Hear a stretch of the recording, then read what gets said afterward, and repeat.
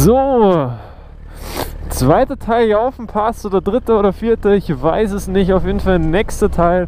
Und damit hallo und herzlich willkommen auf dem WHEELERZ-Channel. Wir fahren jetzt quasi die Ostseite runter Richtung Sterzing, weil ich glaube, dass es hoch hier auf der Seite richtig geil ist. Ohne Scheiß.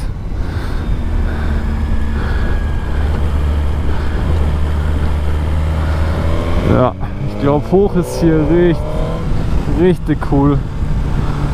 Jetzt habe ich mich noch mit so einem netten Kawasaki-Fahrer unterhalten. Der hat mich jetzt sogar noch auf einen Kaffee eingeladen. Aber der hat mich ausgelacht, weil ich das hier mit einer GSX-R fahre. Das war halt echt lustig.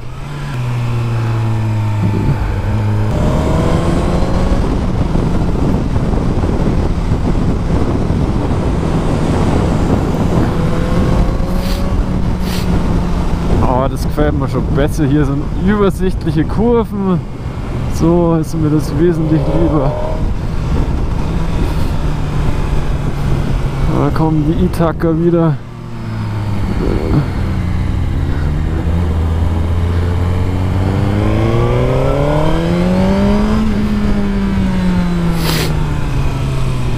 Haben die was vergessen oder was?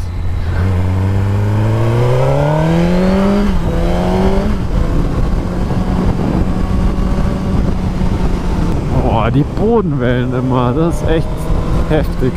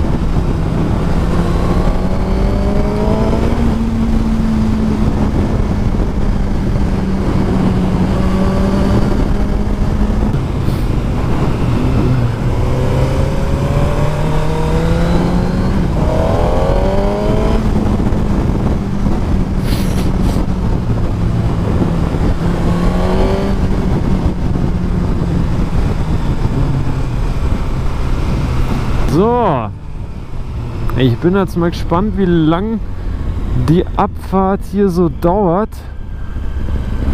Ich scheiß mich schon ehrlich gesagt ein bisschen ein wegen meinem Sprit. Also wir haben noch 2 Balken. Also schauen wir mal, aber er sagt halt 53 Kilometer, aber anscheinend dürfte es nicht mehr so weit sein.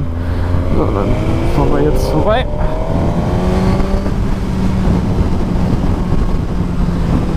Es ist sehr waldig hier, oder wie man das sagt.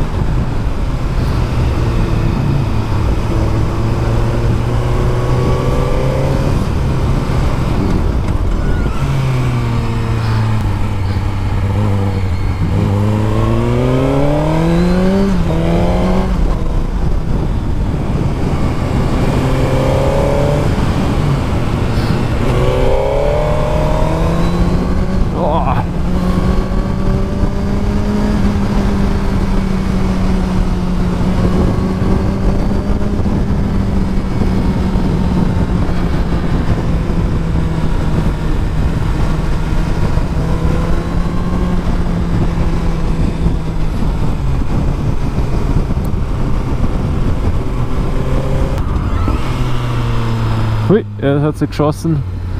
Und da ist ein Erdinger. Erding. Dankeschön.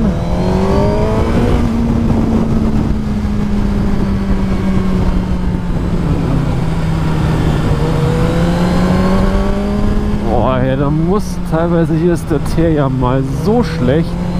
Spinnst du, Alter.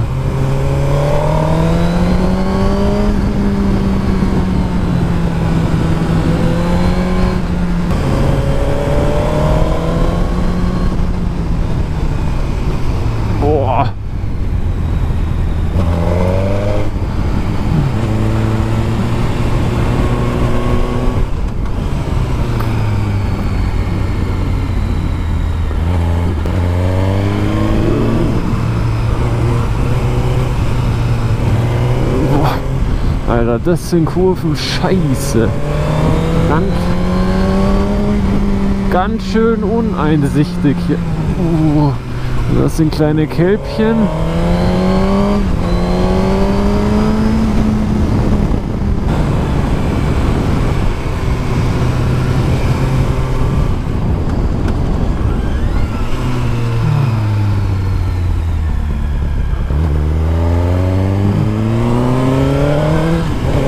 Steht da einfach so ein Motorrad. Komisch. Ja, hier sowas, das ist da. Ist da keine Ahnung, wie eng das ist. So, Wohnmobil, das ist ja ganz gut. Oh, daher.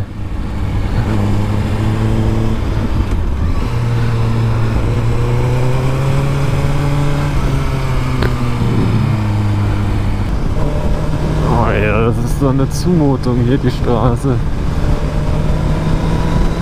Oh, Radlfahrer. Oh, die geben sich's auch mega hart hier. Fuck, Alter, wie schnell sind die denn? Das vorne ist ein Mädel. Ja, ich leck, Alter.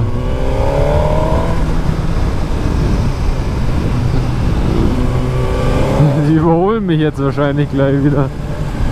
Aber wie gesagt, ich habe wirklich gemeint, es ist schlimmer mit der Suzuki Spitzkern zu fahren.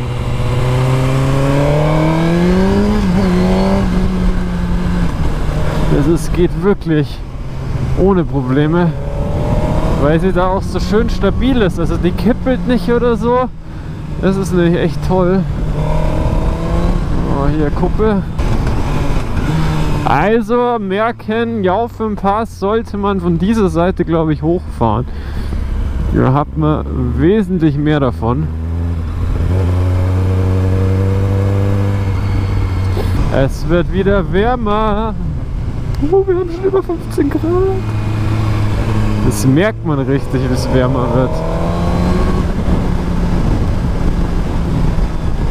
Gasteig, sagen wir jetzt. Und das war der Jaufenpass. Meine Damen und Herren, ich bedanke mich fürs Zusehen. Und ja, dann sehen wir uns im nächsten Teil. Ich glaube, das war auch der letzte Pass für heute. Und dann würde ich sagen, Servus, bis zum nächsten Mal. Auf Wiedersehen.